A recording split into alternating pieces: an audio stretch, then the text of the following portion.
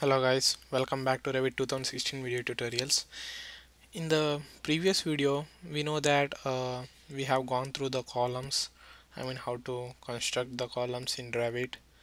So in this video, we will go through beams. So as you see, this was the 3D model of our structure. Let's see in something like realistic view.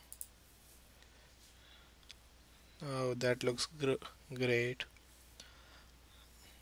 So let us go to basement level, and there you go. You have the columns, but this one is a little distorted because I just made some changes to it. Okay, now it looks good. So in order to have beam, uh, let me just show you in elevation mode. So in order to have beams over here, at parking level, I will just select parking level, and in parking level what I can see is I can just see the wall and the columns that are on the parking level. So I'll go to structure and I'll select beam.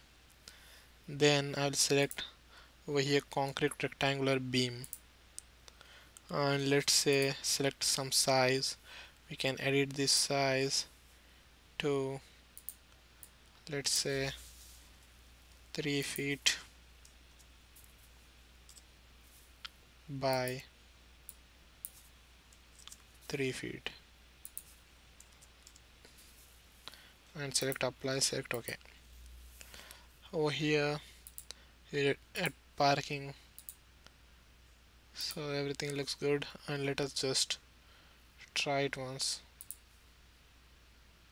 There you go.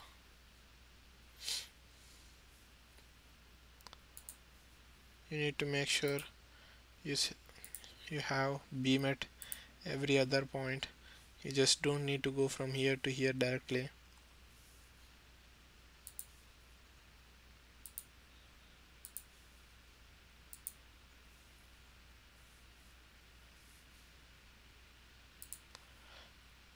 I'll even show you how to do the uh, arc beam or circular beam. Do not worry about that. So let us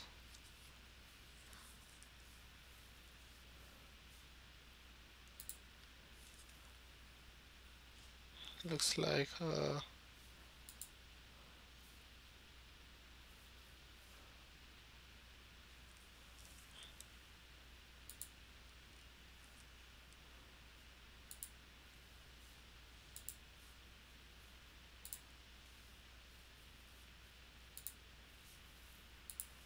so now again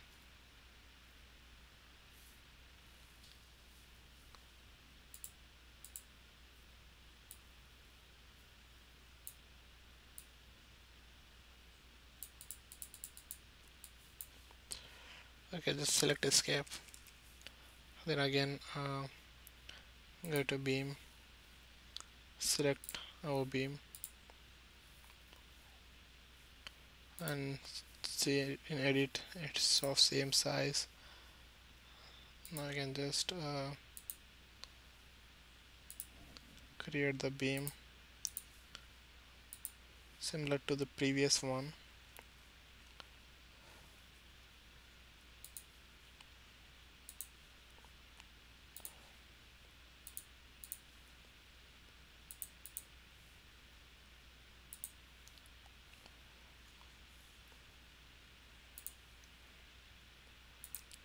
There you go. So like this, once you're done with the beams, what you can do is you can select those beams, all of those, and you can just copy it multiple times to all the level lines. So I'll select copy, then I'll select a center point, and from there I'll move to the another center point. There you go.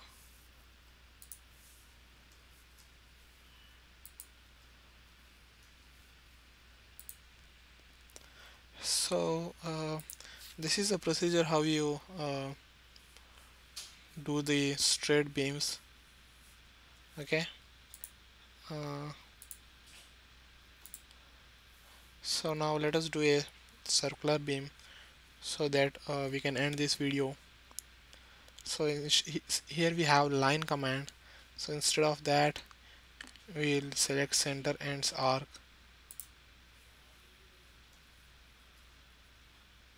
and so let's say center is this. Okay, and you need to select the other point and then the third point. So in this way you can have a circular beam. If you view this in 3D you can find it really amazing. There you go, the beams, and here we have a circular beam.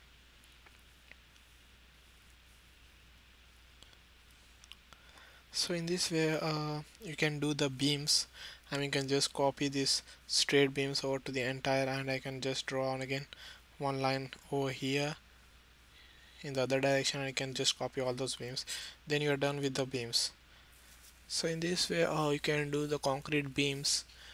In the next video we'll go through the floor slab so that we can end our concrete part for now. Okay, so thank you for watching the video.